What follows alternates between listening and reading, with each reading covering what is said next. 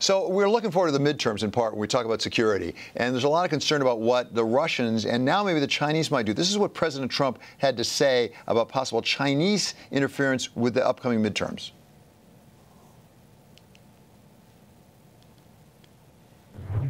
Earlier today and just now, you made a significant allegation against the Chinese government. You suggested that the Chinese had meddled in or are meddling. That's right. In That's the what I hear. Midterm election. That's what I hear. What evidence do you have of that, sir? Is there a national we have intelligence evidence. estimate? We have for example, evidence. It'll come out. Forward? Yeah, I can't tell you now, but it didn't come out of nowhere, that I can tell you. Now, they've actually admitted that they're going after farmers. So, Richard, you heard him. He has evidence about the Chinese. We've heard about the Russians already. Everybody seems to be absolutely certain the Russians last time tried to interfere. We've heard Dan Coates say there are red lights flashing this time.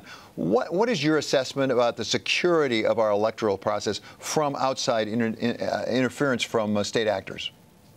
Well, I think it's very poor.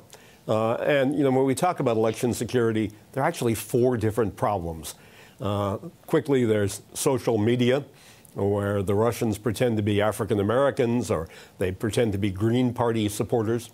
The second is the registration process, the voter registration itself. The third is the campaigns, who are pop-up organizations. They're only around for 3 or 4 months. And then finally, there's the vote count mechanism. All of those things are susceptible to attack in one way or another. None of them have been fixed since we had our significant attack on the United States in 2016. Some steps have been taken, but we're not ready. We know that the Russian bots, the Russian trolls that were active in 2016 are still active.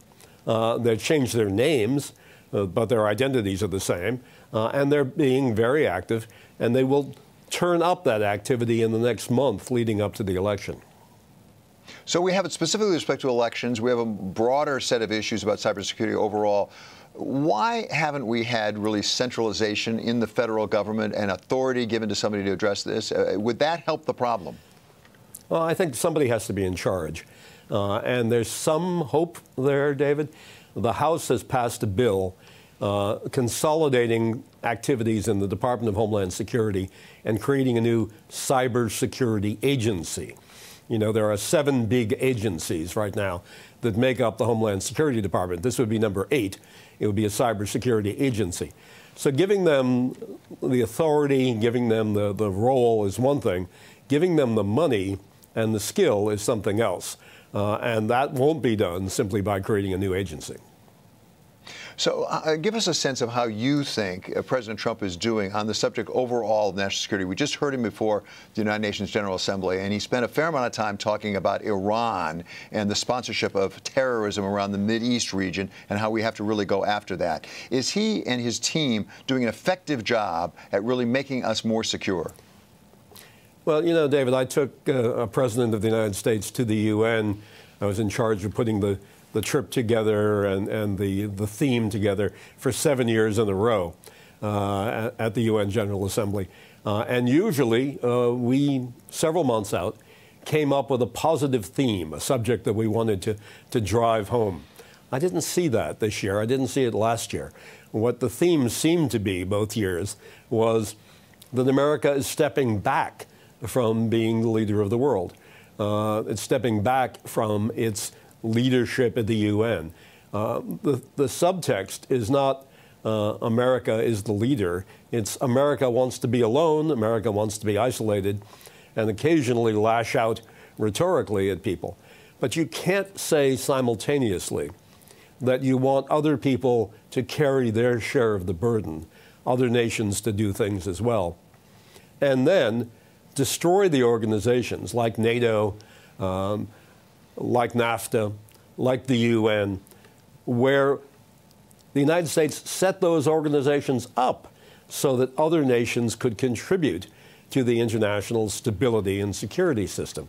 The Trump administration seems to be systematically taking apart the burden-sharing alliances that the United States built and nurtured over 50 years.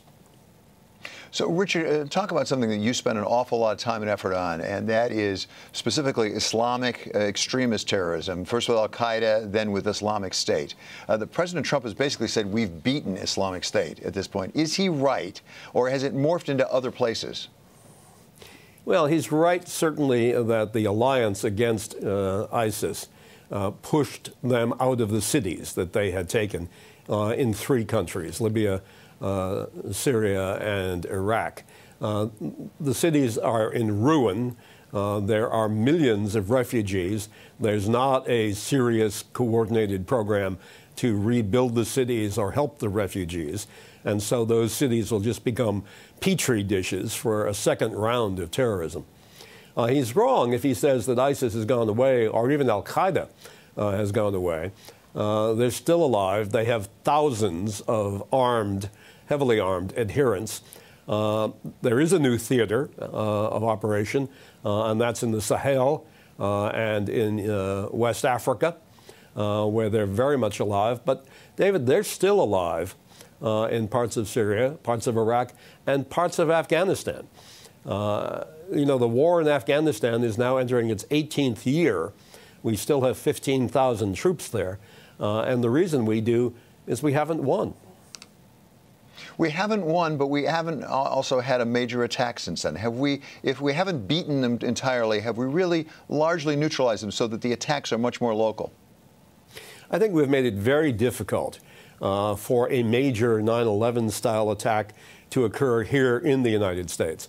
Very difficult, not impossible. And we should never be shocked if something happens.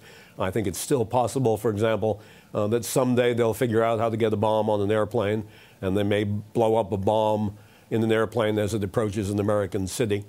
But what we're left with in the United States, and mostly in Western Europe, is the threat of lone wolf attacks, where the cell is one person and their brother or their wife.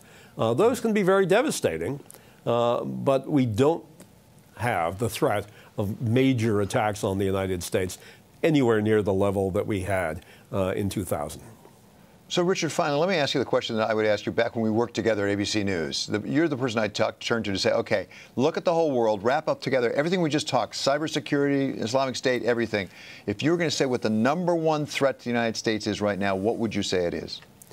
I'd say in the near term, David, it's what's going on in Israel and Syria.